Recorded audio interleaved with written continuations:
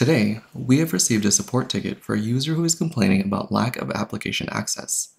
The data center team has confirmed the service is running, and the networking folks have successfully simulated traffic flows to test its reachability from different points in the global network. The enterprise consists of SD-Access campuses and both on-prem data center and cloud applications that are all connected by Catalyst SD-WAN, utilizing Cisco ISE for network access control. Let's jump into our SIM to continue this investigation by checking on the client devices, the network infra they're attached to, and the security policies they utilize to access the application server. At the overview page, we have easy access to the top threats, policy hits, and issues on the network.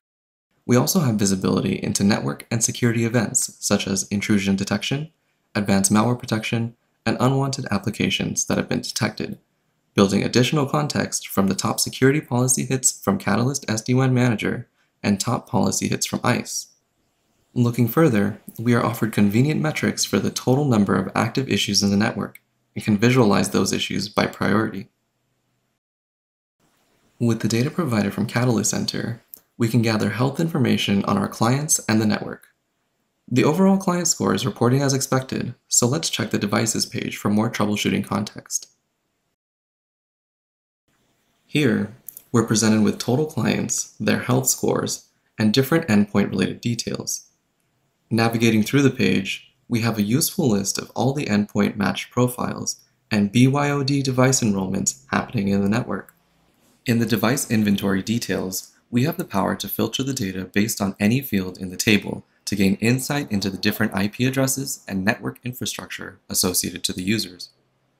We can see that this user has logged in from two separate devices, a Windows 10 workstation and an iPhone, both authenticated wirelessly by the same wireless LAN controller. Taking this information to the Network Insights page, we can search for the WLC by IP to gather relevant network details such as various device metrics and issues. From the device health events, our WLC is currently reachable with an uptime of 25 days and a health score of 10 out of 10, all signs of a normal functioning device.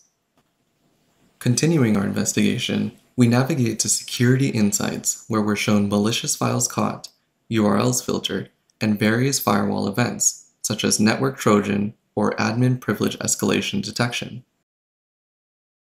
From the Drop Firewall Flows widget, we notice the IP address from the user's iPhone. Details from the drop flows show that the traffic utilized the restrictive Quarantine Device Access policy. From here, we can advise the user on the proper steps to improve their device posture to regain access. The Cisco Catalyst app for Splunk enables admins to effectively build actionable context and holistically investigate network and security events.